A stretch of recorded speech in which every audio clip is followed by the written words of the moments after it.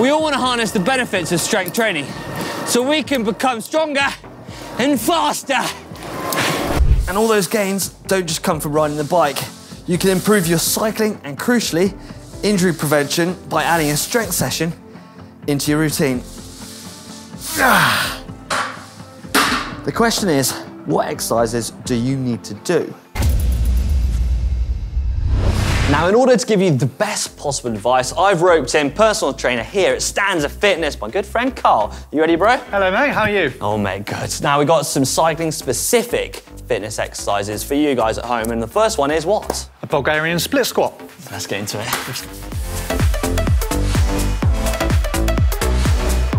The Bulgarian split squat. How does it work? Right then, guys, so what we're looking to do is we're going to work one leg at a time. So you'll have your rear foot elevated just on the back there, and we're going to load up the front foot. This is going to be the working leg, and you're going to break from the knees and the hips, gently descend down, keep your weight over this foot here, and then drive back up. So Hank, if you can just come in for me. So give yourself a little bit of space, that's right. So this is the working leg, that's the one that we're going to prioritise. So it's a unilateral exercise, working the glutes, hamstrings, quads. So you're going to gently descend down and then drive back up. With this, we're looking for around about 6 to 8 reps. And you can, if you want to, load it up. So you can hold something in a front wrap position. You can also hold something, 2 dumbbells, 1 in each hand. How's that feel? It's getting there. Yeah, let's see it. You can definitely build your way up though, can't you, by adding weight? Because even just body weight's enough for me. Absolutely. For the most part, people, if you're Gen Pop, looking to get into building a little bit of strength for your cycling, body weight will do, but there's going to be some point where you need to add in a progression, so adding load will be a necessity. Lovely. So once you've done 6 to 8 on one leg, we need to match this and work on the other side. Typically, we do unilateral exercises so that we can build up strength and power in both sides, because you might do other exercises like a squat, which is a little bit difficult to just pick out one item over the other. Nice, mate. Good balance as well. So when you're on one leg at a time, there's challenge in Hank's balance and stability here, which is an important factor. You look like you've done this before. Okay, guys, so when we come to loading yourselves up, which will be the natural progression from doing things body weight, we're going to grab either a dumbbell or a kettlebell. So one option could be that you will hold the load in a front wrap position, keeping it close to your chest just there, or going opposite to the working leg, just gently descending down here and then pushing back up. If you want to increase the weight again, you can hold 2 or just go up in weight. Next up, the deadlift.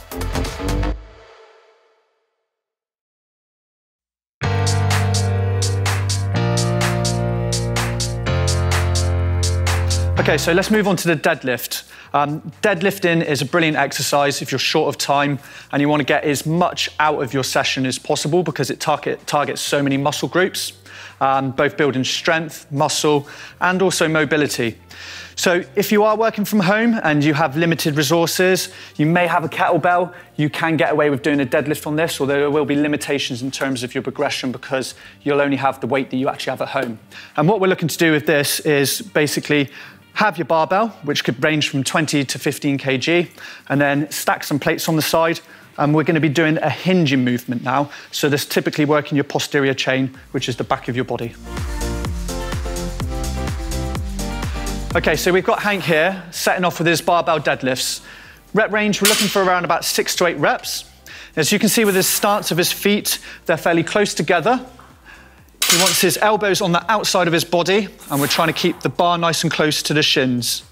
As he's going down, he's setting himself up, keeping his bum slightly high, so that he feels a stretch in the hamstrings, creating a nice flat back, and then looking at the floor in front of him. We're trying to create a nice neutral spine, and then when you take off here, push your feet through the floor, snap your hips forwards, hold, and then just repeat as you go back down, descending under control to the floor. We'll get people doing deadlifts because, as I say, it works lots of areas of the body all in one hit. So if you're short of time and you can only get in and do a few exercises, deadlifting is a really good core staple movement. It helps build strength, resilience and also robustness for when you're on your bike, which is also going to help you prevent yourself from getting things like injuries and obviously creating performance things like power and strength. How you doing there, mate? All right? I'm getting hot now. So with this one, again, you just want to take your time with it. Don't let your ego get in the way. You need to just move steadily through the loads. We've talked again about things like reps and weights. Typically with this, I'd aim for around about 6 to 8 reps. And if you want to progress it, just go up in small increments. So maybe even just a kg each side. Don't let your ego get involved with what everybody else is doing in the gym. Just small increments and stay in your own lane with your progression. Good luck.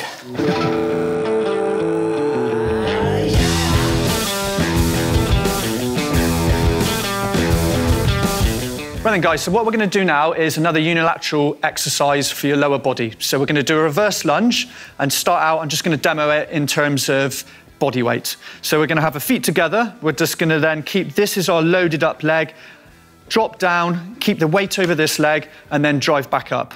What I'd advocate is that you do one at a time. So we're going to do 6 to 8 reps on one leg, and then once you've done that, switch over and do 6 to 8 on the other.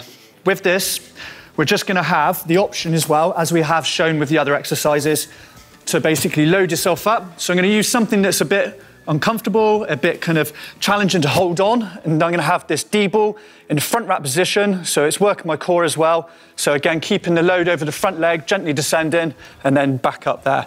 You can use a dumbbell or kettlebell, but these are pretty good just to give you a variation and a change of stimulus. It's my turn. Right, here goes nothing.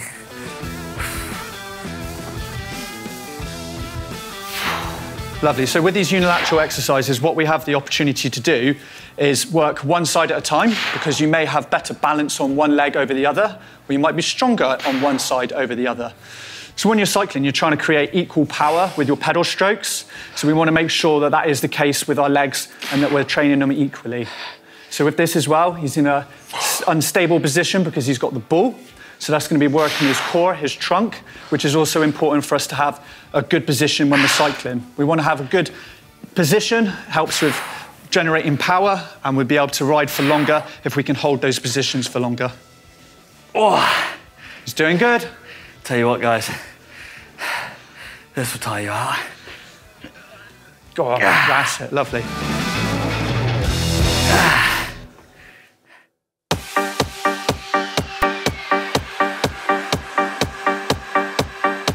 Okay, guys, so we're going to move on to the leg press, which will typically be at a gym. You're not going to see this, I don't think, for the most part, in somebody's house. The leg press is a lower body exercise. It's quite low entry and low risk in terms of using. Sometimes the squat might be a little bit more challenging to maintain positions, or if you've got any kind of like injuries that you need to work around, the leg press can be quite a good option. So I'm just going to talk you through how we use this one. This is a pretty standard one. You would load up the plates either side. We'll just hop into it here. With this, think about your feet going in a similar position to where you would squat. So for me, this would be where my feet would be placed when I'm squatting. I'm just going to drive the machine up ever so slightly, and then you'll have, on most mechanisms, some sort of handle that you push out that allows the sledge to come back to you. So with this, we want to pull ourselves in, get nice and tight, and then allow our knees to track gently towards our chest, get a good range of movement, and then drive your feet away. And that is pretty much it for the leg press. As always, doing it for around about 6 to 8 reps at the moment, and just a nice controlled movement. 1, 2, 3, 1, 2, 3 in terms of timing. Okay, Hank, so gently back with your knees, nice and steady. That's it, driving away. Try not to, with this one as well, we don't want to lock out the knees. We come to soft knees, and then down, 1, 2, 3 tempo, 1, 2, 3 back up. So with this one, we're working the quads, glutes and hamstrings. And with it as well, like I say, where it's kind of like a low entry machine and it's not as complicated as a multi-joint movement like a squat, if you have any back issues or any kind of niggles, we can get somebody into quite a safe position whilst doing this, but still either fixing that injury and building strength and power through using the machine. It does look quite scary, but I think when you get into it, It's actually one of the easier exercises. It's a big piece of kit. Granted, you have to respect all of the kit and the exercises that you do. But if you just take it steady on the way down, I would say if you're working to 6 to 8 and you're getting close to failure, rack it in. Don't try to get to failure because you're going to put yourself in a bit of a predicament and it's not safe. So just, you know, getting to that threshold and then just racking it in. Nice, Hank. Beautiful.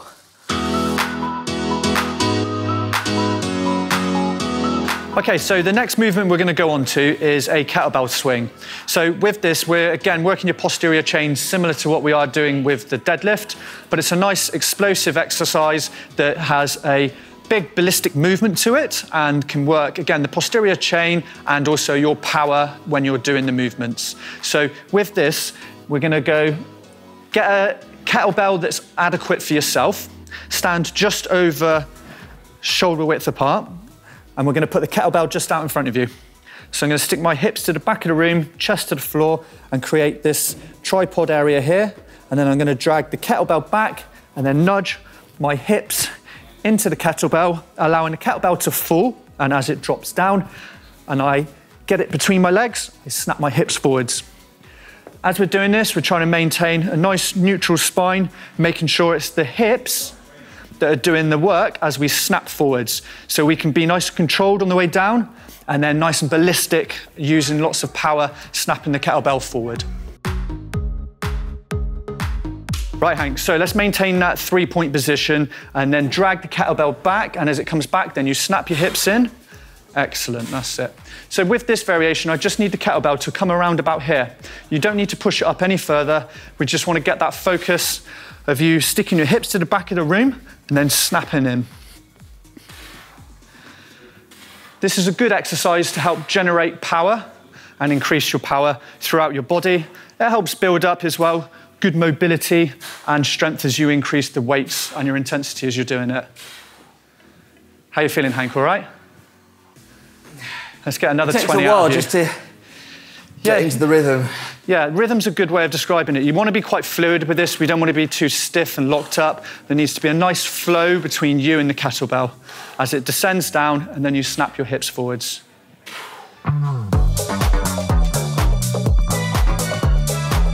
Okay, so another movement that we're going to have a look at is a step up, and this can be done in multiple different ways. One of the good things about step up is you could actually do it at home. You may have something of a similar height, even a garden wall outside. But especially when you're in a gym, it's still an important one to focus on. We will be working one leg at a time, so that's something that we've mentioned. You know, when you have imbalances, it's important to just isolate so that you can work on that particular area. So what we need is a bench around about this height, or if you have a plyo box, that would be also good. So we'll just demo it body weight. We'll have one leg at a time, and what we're aiming to do is load that front leg up. Try to get the glute just here below the knee for a good range of movement. And I'm just going to focus on pushing up off this leg, not the rear leg. Drive through the bench or the step that you're on, and then gently put the brakes on and descend under control. And as I'm doing this, it's not this rear leg that's helping me go up, it's just this front leg. So again, I'm just driving up, push my foot through the box or the bench, and then gently descending back down. Through a lot of these exercises, I think a good rep range is around about 6 to 8. That's ideal. And then sets, you might be looking for around about 3 to 4 sets to get the right amount of stimulus. Good, mate.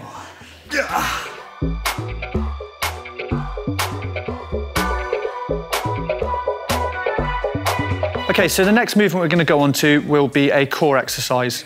I think we can all agree that sometimes our performance has dipped when we're out on a long ride because we can't maintain position and we're feeling out of sort. So when you're in this set position just here, our core, our trunk starts to fail, and that will impact the actual performance of you being able to get a good rotation, good strength and power through the cranks.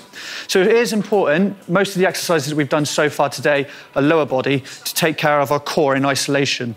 So this will help with you maintaining that position, good integrity, so that for longer rides, you can stay out for longer, have fun riding, and maintain these decent postural positions for you.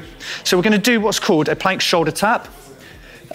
So first of all, you can start off, if you don't have any kit, doing a shoulder tap like so. but because we're in a gym, we're just going to progress it onto a plank pull through. So my shoulder is stacked over the wrist. We're going to pull the weight through, so you can use a dumbbell or kettlebell. And this is going to challenge you in terms of stability and strength and balance, which are all great things for the core and can be transferable to you when you're on the bike. Hank, let's have you.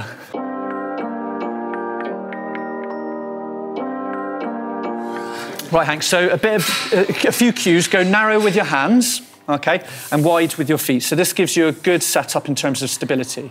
And with the weight, you just want to make sure that it's quite close to your body to start out with, and then pulling it through over to me on this side here. That's it. So we're going to do 12 of these, pulling it through, and try not to rock too much through your hips, staying nice and stable with a nice flat back as Hank has. Lovely. How are you feeling with that? It looks.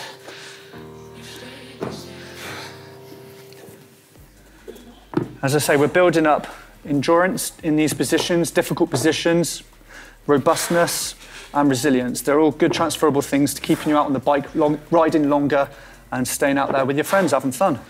Do you need heavy weight for this? It's all relevant. So if you're somebody that's been doing it for a little bit of time, your weight will progress up. So I would say to everybody, don't have any ego. You know, you could go in there, we've got Hank doing an 8, but you might start off with a 4. But it's all relevant to your level of fitness and strength. So start out low, and then gently, as you progress, become more confident, then you'll go up. And you'll know this because when you start pushing through the weight, you'll start finding, if I'm saying to you to do 6 to 8 reps, you feel competent that you could probably do 3 or 4 more past that. If you do 3 or 4 more reps past the allocated amount, then it's probably time that you either go up in weight or progress the exercise to something a bit more difficult. Come on, mate, keep going. I've got another 5 minutes of you doing this. Oh, bloody hell. So there you have it, some strength sessions to benefit your bike riding. Now, I hope you enjoyed this video. Let us know in the comment section below. Thank you for Carl, who's running through all the sessions. And hopefully, your climbing, your sprinting, and your speed on the bike will be even more powerful. Good luck.